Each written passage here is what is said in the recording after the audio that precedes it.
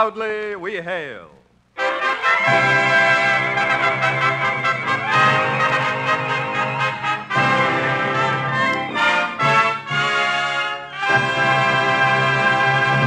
Hello from Hollywood, ladies and gentlemen. This is C.P. McGregor speaking, and welcoming you to another performance of Proudly We Hail, a program presented by your War Department. Through the courtesy of the Hollywood Coordinating Committee, we present Mr. Zachary Scott as the star of our play, A Good Deal, written by Tom Petty with music by Eddie Scrivanik.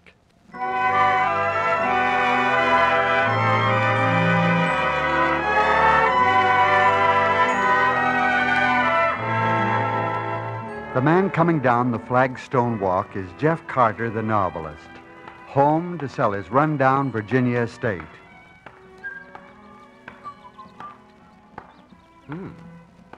Something's been going on around here.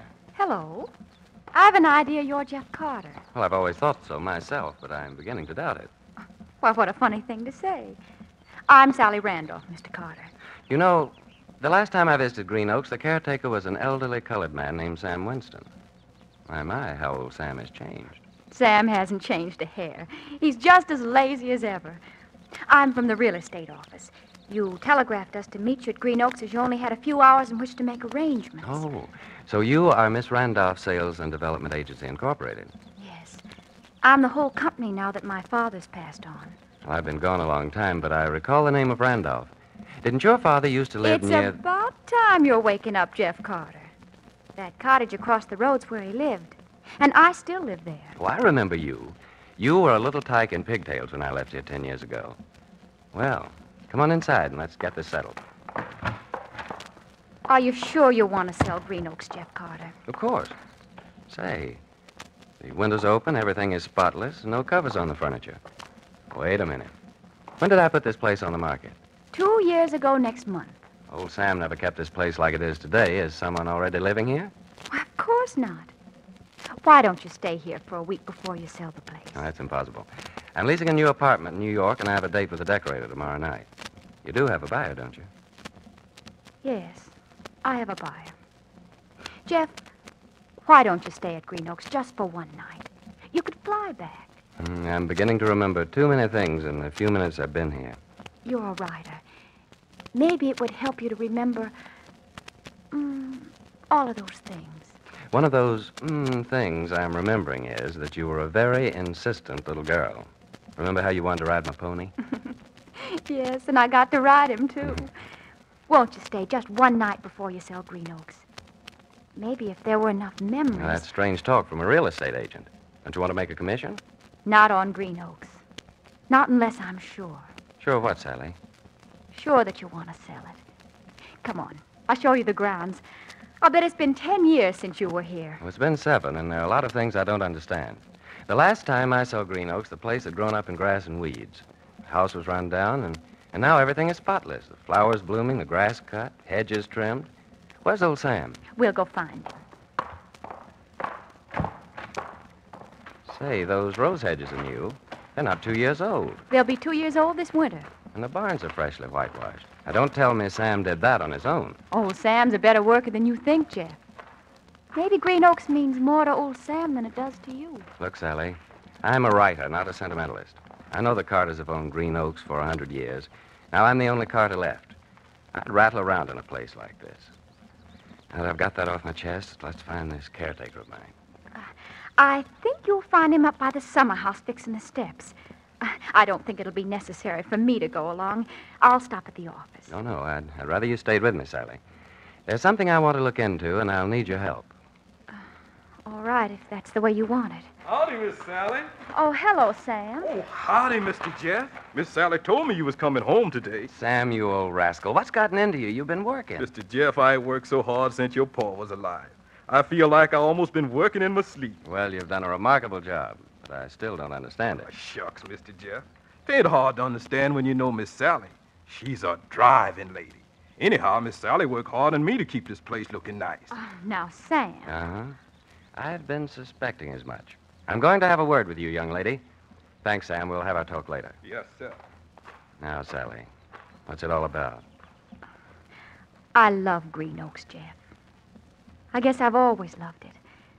When you turned it over to me to sell, well, I didn't want to sell it. I wanted to fix it up. I helped Sam fix it up.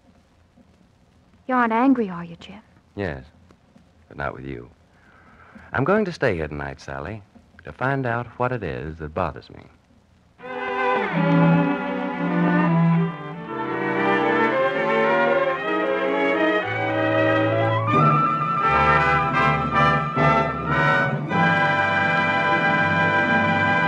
We pause briefly from our story, A Good Deal, starring Zachary Scott as Jeff Carter, to bring you an important message from your War Department.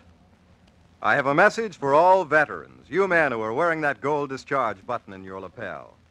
Many of you are finding that civilian life is not everything you expected it to be. Every day, former servicemen are re-enlisting in the Army, and here's why. They know that few jobs in private industry can offer such a high starting wage. Few civilian positions can pay, in addition to free food, clothing, lodging, medical expenses, $75 a month, which is the starting pay for a private in the Army. An ambitious veteran knows that opportunity for advancement in the Army is good. He knows that, in addition to his pay, he can get dependency allowances, low-cost insurance, the use of Army PXs, commissaries, and amusement facilities at reduced rates. He knows that after 20 or up to 30 years of service, he may retire on a substantial income at no cost to himself.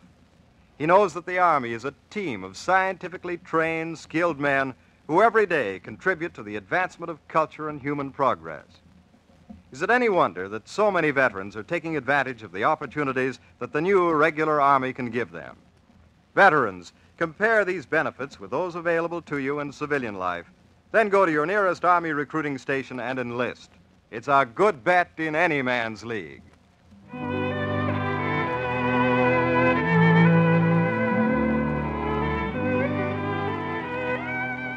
And now, Act Two of our story, A Good Deal, starring Zachary Scott as Jeff Carter.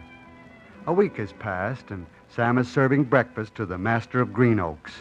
And the master is still Jeff Carter.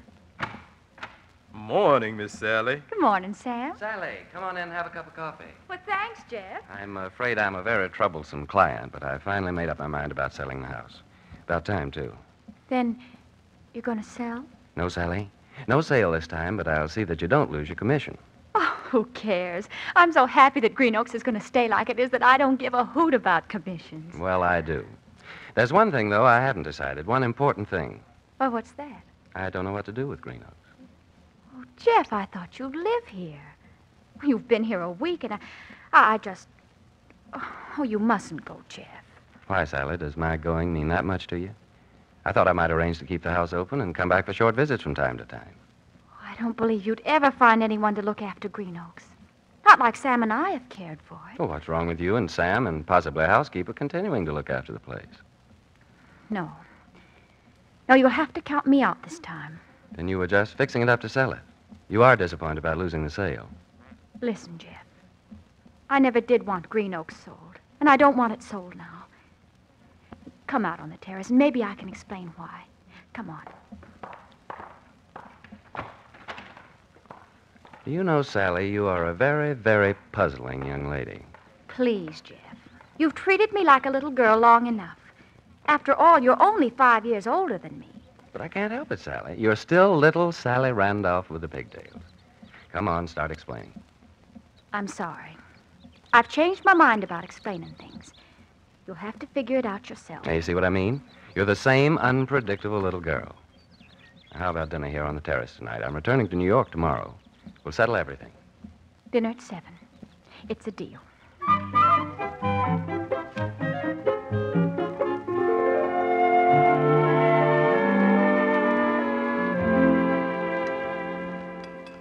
Sure is nice to be serving dinner out here. Makes me feel like old times. Miss Sally, you sure look scrumptious. Why, thank you, Sam. Yes. Bring the coffee up to Summer House, Sam. Come on, Sally. My, you've been awfully quiet tonight, Jeff. Is it because I didn't wear my pigtails? I've been an awful fool, Sally. It took an evening dress to make me realize you've grown up. Why, of course I've grown up. I've been working dreadfully hard at growing up for a long time. Well, here we are. Let's sit here where we can look down at the house. Sally, I'm going to tell you why you didn't want me to sell Green Oaks. And you found out, Jeff? You know? Yes, I found out. I found out a lot of things in the last week. The first thing I found out is that you don't find it easy to part with things you love. And I do love Green Oaks. Possibly not as much as you do, but I love it. Then why don't you stay here? Maybe I will. It all depends. You see, Green Oaks doesn't mean much unless you are around. I don't believe you found out anything. Oh, yes, I have. I found out that you're lovely, that you've grown up. And I found out why you don't want me to sell Green Oaks. Why, Jeff? Because you can't bear the thought of any other woman living in Green Oaks. Is that right? Jeff Carter, you're trying to make me admit that I'm head over heels in love with you. Is that such a difficult thing to admit, darling? Yes, it is. Especially when you don't think enough of me to... I found out one other thing. The most important of all, Sally Randolph. I found out that I love you. Well, I love you even more than you love Green Oaks. It took you 1,000,000 years to find it out. Slowpoke. I think I knew it 10 years ago when you really were a little girl in pigtails. Oh, Jeff. I've dreamed of this all my life. Here's your coffee. Ain't as hot as it would have been on the terrace. Sam, I want you to be the first to know. You're serving the new mistress of Green Oaks. Shucks. You ain't telling me no news, Mr. Jeff. Me and Miss Sally known about it more than 2 years. What do you think we've been fixing up for?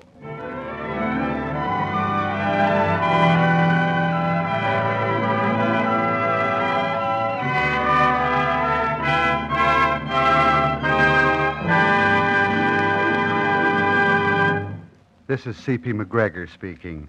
I hope you've enjoyed our Proudly We Hail story starring Zachary Scott. Before leaving you, Don Forbes has an important message from your War Department for all of us. Recently, the Army has been undertaking the job of converting from a wartime to a peacetime Army. Many people think this means demobilization, retaining only a skeleton, token armed force in uniform. No impression could be more erroneous. By July 1947, we will need an army of 1,070,000 trained soldiers to execute the various tasks that fall to a victorious nation. At present, we have nearly 1 million volunteers in the uniform of the regular Army. But there are still men in the Army with a commendable record of long and arduous service who will be deservingly released in the months to come. Today, our Army is continuing its ever-increasing program of scientific research and development. Every day, Army technicians are making new discoveries in the utilization of radar to forecast weather, the development of automatically controlled aircraft, and others which benefit not only the scientific advancement, but the progress of the world. Now, is it just men we want in the Army? Any man? Emphatically not. We want intelligent ones, men of vision who are willing to learn and be trained in a technical skill or trade, who want to have a productive career for themselves. In this age of electronics, jet propulsion, and medical advancement, we cannot afford to fall behind in scientific development. The Army and the trained technicians in it are unceasingly working, experimenting, studying to keep up with and a step ahead of scientific progress. That is the type of man we want, one who is anxious to be a member of a forward organization such as this. I need not go too deeply into the advantages to the individual men of a regular Army enlistment. The new unprecedented pay scale is above average, even to the man who is just starting his training. How many men can start out in their profession at a salary of $3,000 per year? Taking into consideration food, clothing, lodging, medical care, and other expenses, the new regular Army soldier starts at an overall pay as high as that, and $3,000 is just a starting figure. If you are interested in a well-paying career and want more information about the advantages offered, go to your local Army recruiting station today. Thank you, Zachary Scott, for appearing on this program. Proudly We Hail will come to you again over this station next week. Listen in.